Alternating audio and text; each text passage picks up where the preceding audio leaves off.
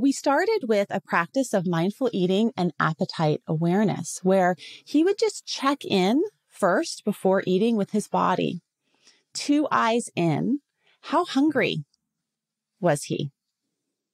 And also paying attention while eating for just the first 3 bites, first 3 minutes, just that little first part of eating, what it was like to eat the food without distractions, noticing the chewing, noticing the enjoyment of food, what he liked, what he didn't like, noticing his hunger and fullness levels, and having really a practice of 1 eye in and 1 eye out, where 1 eye out, you're paying attention to the food, and 1 eye in, you're paying attention to your body.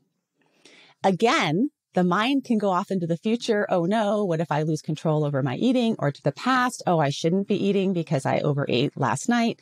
And his skill was to bring himself back to mindful eating.